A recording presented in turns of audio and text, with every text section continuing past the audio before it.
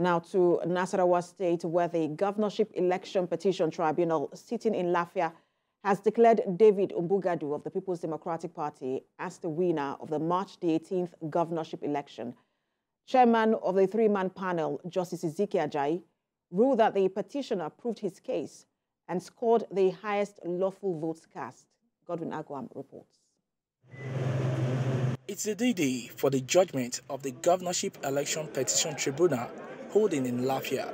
Leaders of the All Progressives Congress, APC, and the People's Democratic Party, PDP, alongside their lawyers, make their way into the premises of the tribunal. Delivering its judgment via Zoom, the tribunal declares David Umbugadu as the winner of the March 18 governorship election. It held that Mr. Umbugadu scored the highest lawful votes cast at the polls. And the tribunal came to an irresistible conclusion that based on the polling unit results, where elections held successfully, collated successfully, but were wrongly entered into the ward result from EC8B.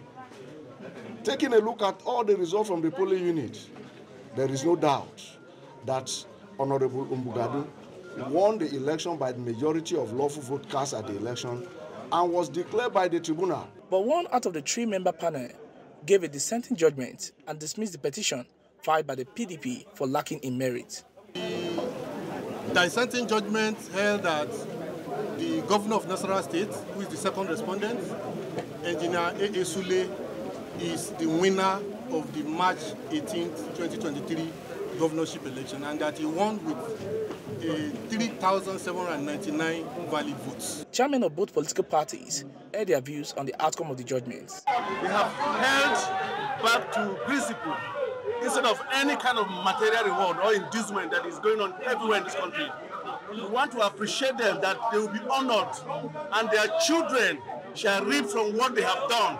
Their grandchildren shall reap from what they have done for upholding the truth, at least for once in this state. The tribunal, in split judgment 2-1, have given PDP the two judges, but the dissenting judgment was rooted because it has explained everything.